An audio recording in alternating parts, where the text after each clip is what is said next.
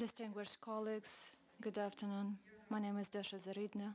I'm an advisor to the change ever since the full-fledged aggression of Russia against Ukraine and of the military intelligence.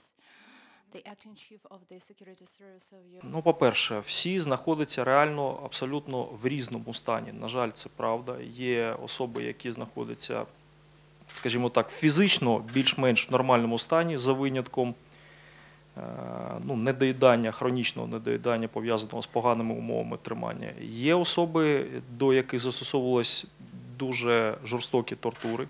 Монастирський амбасадор Мелінда Семен.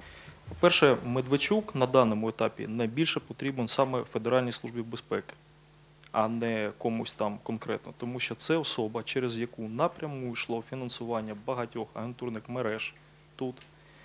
Через цю особу йшло взагалі фінансування певних посадовців та взагалі наповнення негласного бюджету Федеральної служби безпеки. Тому він їм вконче потрібен. Please bring Katerina Prokopenko on the screen. She's joining us online.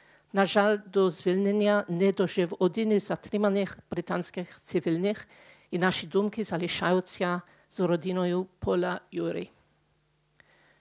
Ми продовжуємо закликати Росію дотримуватись міжнародного гуманітарного права та не використовувати військовополонених і цивільних утримуваних у політичних цілях.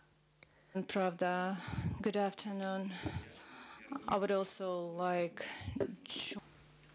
The United States welcomes the prisoner exchange agreement, which included 2 American citizens as part of it, who were returned to Saudi Arabia last night.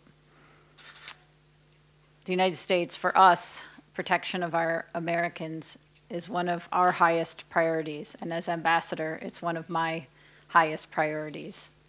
So I want to thank, on behalf of the United States, the American people, and myself, President Zelensky.